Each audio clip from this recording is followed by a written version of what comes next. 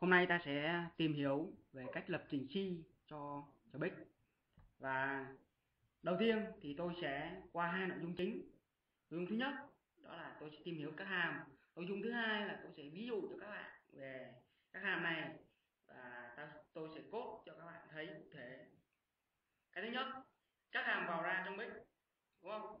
Thì có những hàm sau đây. Thứ nhất là hàm output loud, output high, đấy, output float, output bit, đúng không?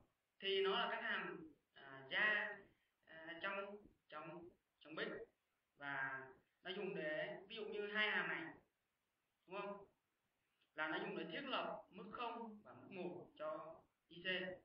Và cái pin ở đây này, cái pin như này, nó chính là chỉ vị trí của chân nó ở box nào ở trong cái con PIC này. Nếu các bạn chưa biết phần cứng của con PIC thì comment bên dưới, tôi sẽ chỉ cho các bạn cách nhớ cái phần cứng của con PIC này. Đấy.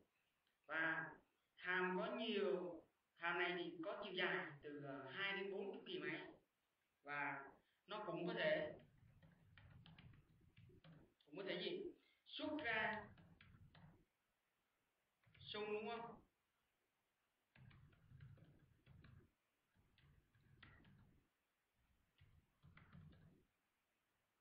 Đấy.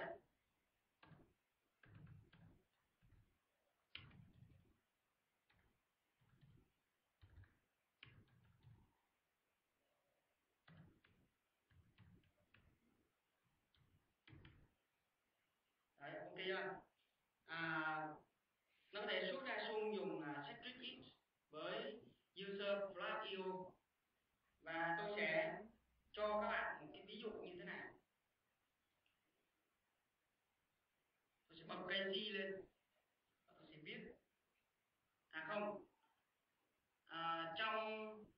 trong lập trình PIC ta không dùng cây C nhé.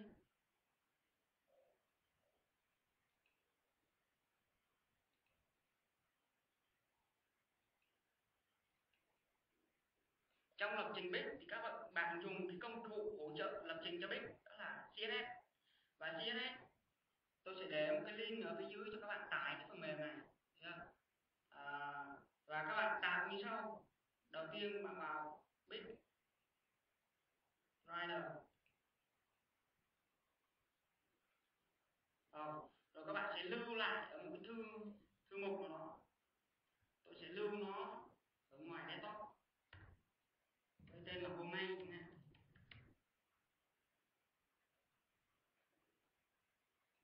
Server này, thấy chưa? Ở đây thì các bạn xem cái thông số của nó này, chỗ này ok rồi, các bạn giữ nguyên. Tần số 20.000 Hz, ok, giữ nguyên luôn.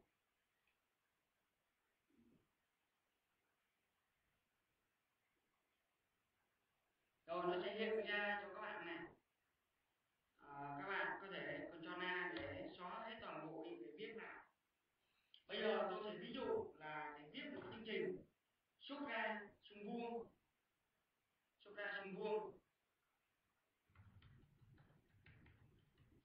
đúng không?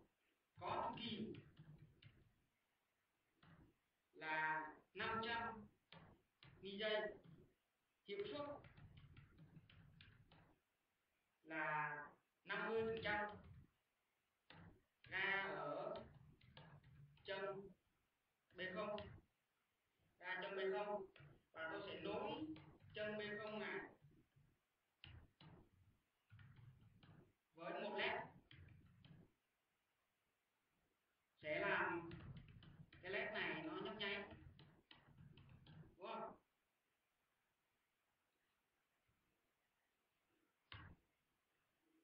Đấy.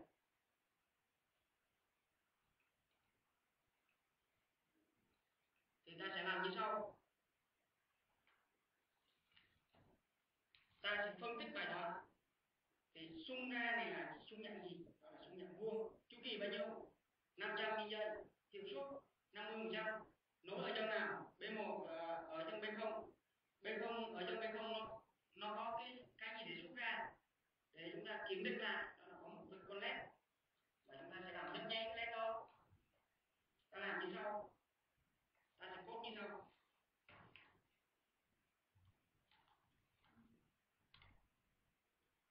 đầu tiên các bạn phải quan tâm đến bộ phận tiền xử lý. Bộ phận tiền xử lý này chính là cái thư viện của con đích.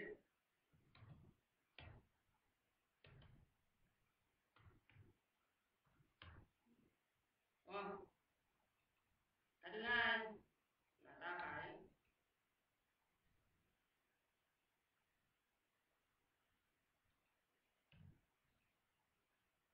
sử dụng một cái hàm để tạo chế cho nó. Nếu các bạn không dùng hàm tạo chế thì các bạn phải sai rồi nhé. Nó khác nhau ở trong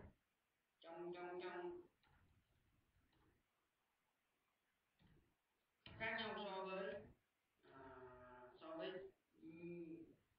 so với trong C trong RT dùng cái 8051 rồi đấy. Đây các bạn chọn user relay, cung cấp cho nó một cái sung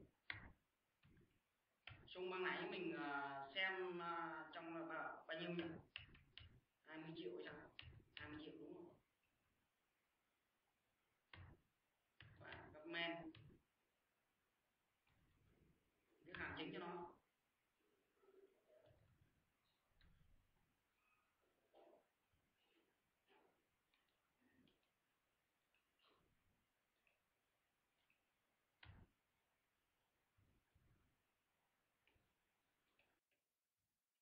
Ở đây thì vì chữ nó nhỏ nên tôi sẽ chuyển sang viết trên Word cho nó dễ nhìn thấy. Void main ta sẽ thiết lập một cái hàm lặp vô tận cho nó, đúng không?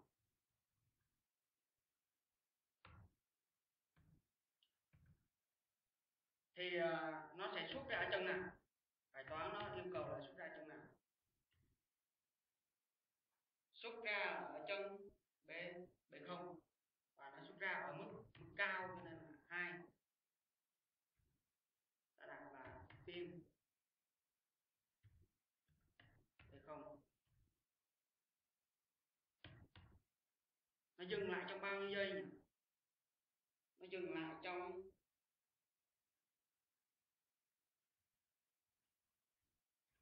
500 giây.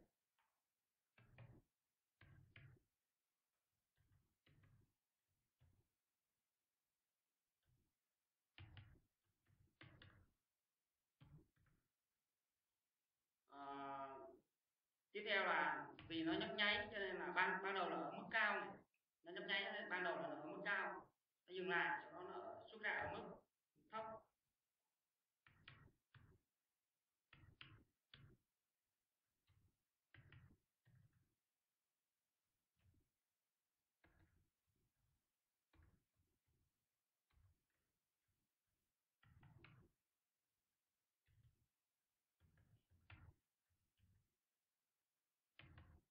Sau đó nó cũng dừng lại trong khoảng thời gian là 500 giây.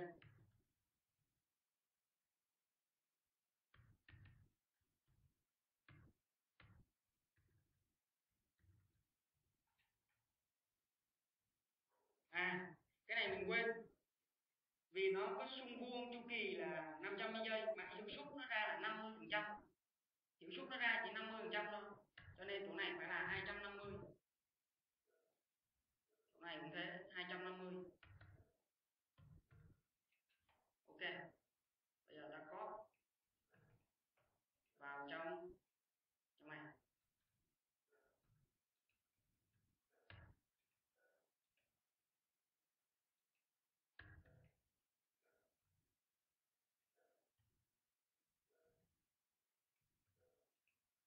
Ta chạy thử nhé. Ta nhấn F9. Có một lỗi. Đây thiếu dấu ba.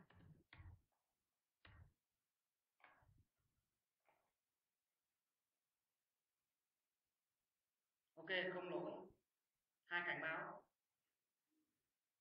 Thế là chúng ta đã hoàn thành xong rồi. Các bạn muốn tìm file hết thì nó trong 8051 mình cần phải tạo file hết, nhưng trong này mình không cần phải tạo file hết gì hết.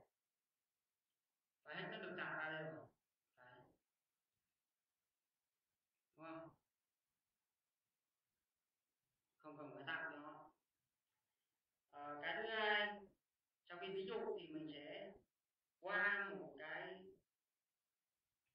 các hàm trong bit tiếp theo nữa, đó là hàm input.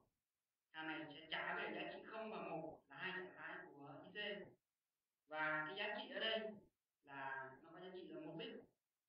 Còn output is value thì is đây chính là bot của chip, giá trị ở đây là một byte. Hàm này sẽ xuất ra giá trị 1 byte ở bot mà chúng ta cần phải xuất. Và ở đây này ta lưu ý hai cái lệnh này có gì đặc biệt, đó là cái lệnh input pin này.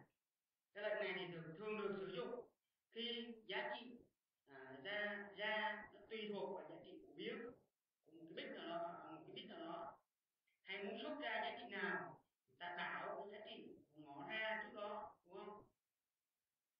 Còn trong cái hàm mà output is value này thì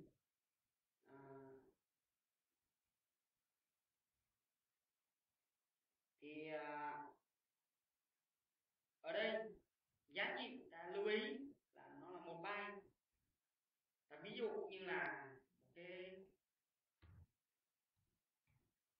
như sau, ví dụ như là ta viết output b, đúng không? Xuất ra ở cổng b, giá trị nó bao nhiêu các bạn? Đó là 212 mà đổi ra nó là ở hệ hexa nhé, nhưng mà đổi ra mà hệ nhị phân ấy, thì nó là 110 100 đấy. Và nó xuất ra ở bot nào? Ra ở bot b,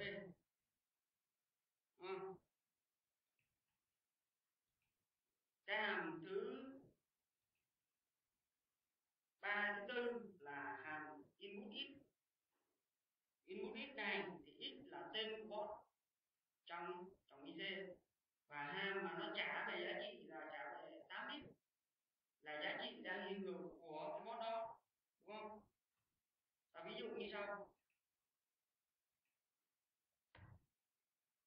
ví dụ là m bằng input xuất ra ở bot e, đúng không? Xuất ra ở bot e, giá trị mà nó trả về là 8 bit đang hiện hữu ở bot e. Set is value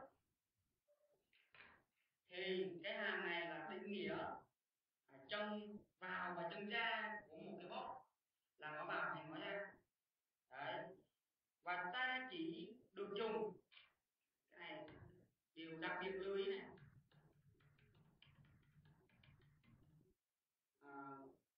khi đã khai báo dòng lệnh này,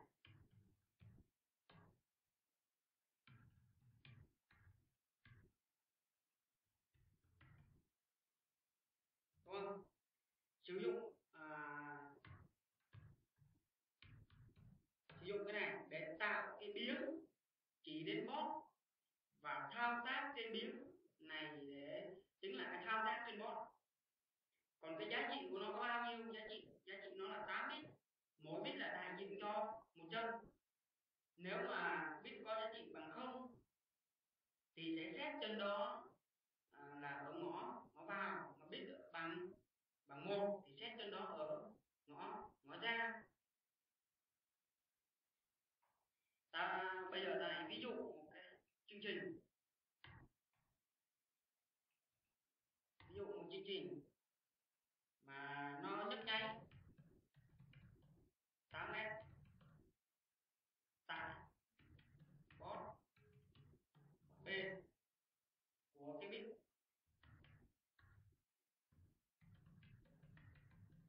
là 16f877a, đúng không? Thì ta sẽ làm như sau.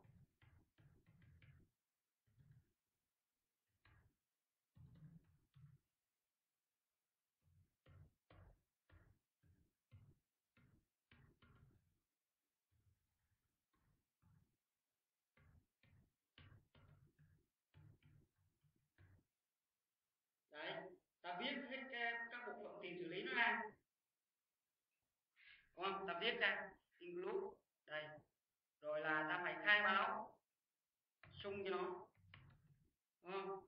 Rồi ta chuyển sang viết hàm chính. Thì ở đây đề bài nó nói gì? Đề bài là 8 nét ở bot nào? Bot B, đúng không? Ta phải thiết lập cái chế độ cho bot B. Ta thiết lập nó như thế nào?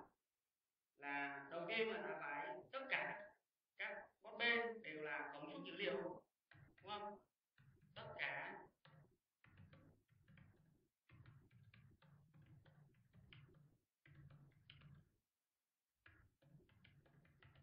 ok. Ta sẽ làm như sau.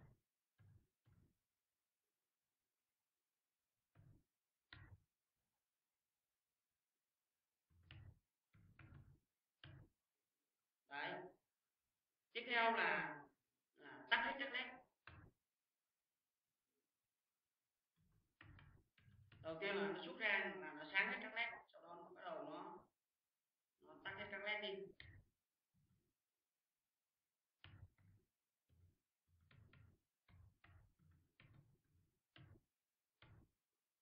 Rồi ta thiết lập cái vòng lặp vô hạn cho nó.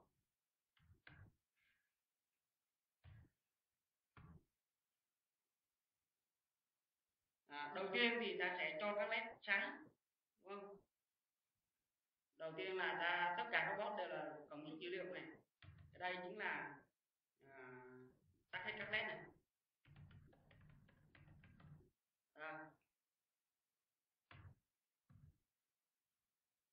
Ta cho các led sáng thì ta phải xuất ra giá trị là không cho nó, đúng không? Nó đều ở bot không mà.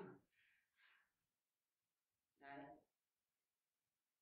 ta dừng lại ở một cái khoảng thời gian nào đó.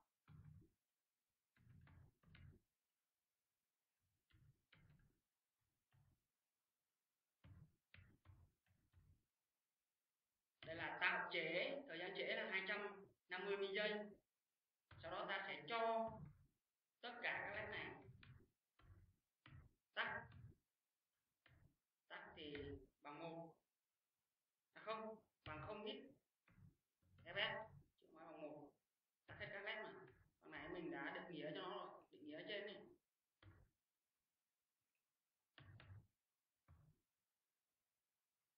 Đó, ta dừng lại ở một cái khoảng thời gian nào đó.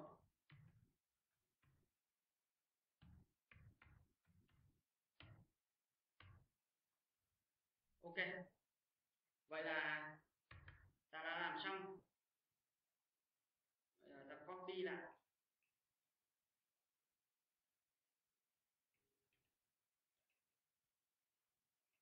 ta dán lên CSS,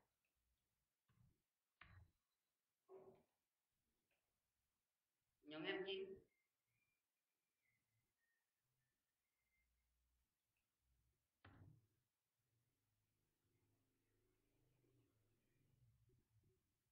Thông báo có tới 5 lỗi.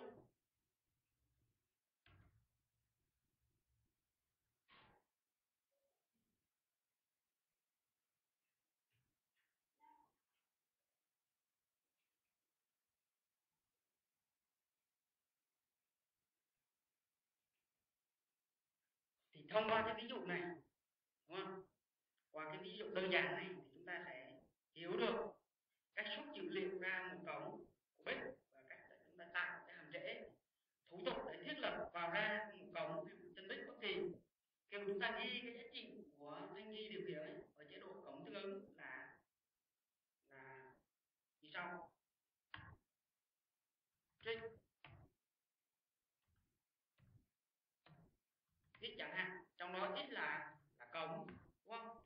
Bit 0 tương ứng với chân xuất dữ liệu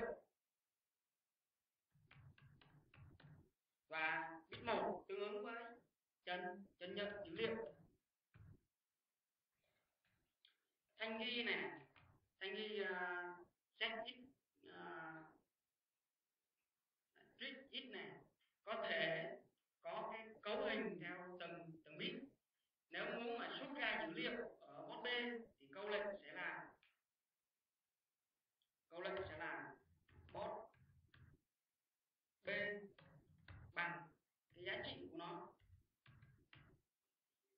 Nếu mà muốn nhập dữ liệu từ một cái bot nào đó thì câu lệnh sẽ là data in bằng bot B, được chưa? Tiếp theo chúng ta cần phải quan tâm tới các hàm đặc trễ trong PIC. Thì trong 16f có hỗ trợ 3 cái hàm trễ, đó là hàm trễ thứ nhất là delay